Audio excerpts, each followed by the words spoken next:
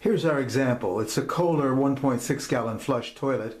Could be most toilets today that are water savers. Now you look inside the tank and you see what you see in most toilets. You see the fill valve over here, which there's about 3 or 4 different kinds that you'll find in a toilet. This one happens to be a fluid master. And down there is the flapper valve, which lets a maximum volume of water go into the toilet in one big burst so it flushes.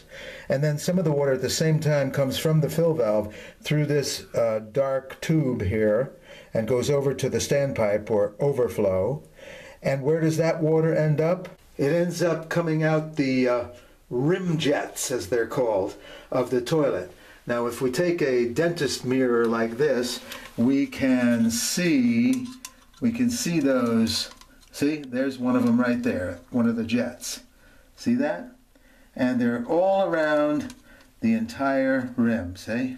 If your toilet's flush has become sluggish or impeded and it's getting to be a real pain in the neck, and it could be around well water with lots of mineral deposits, which clogs up shower heads, clogs up the faucet head in the kitchen, does that. It just tends to do that. So what you do is you heat up some white vinegar, about 10 or 12 ounces of it, and then you bring that 120-degree vinegar over here with a funnel, and you pour it down the overflow pipe, okay?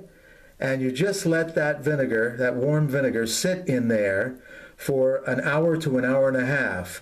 Naturally, it will be sitting on top of the rim jets.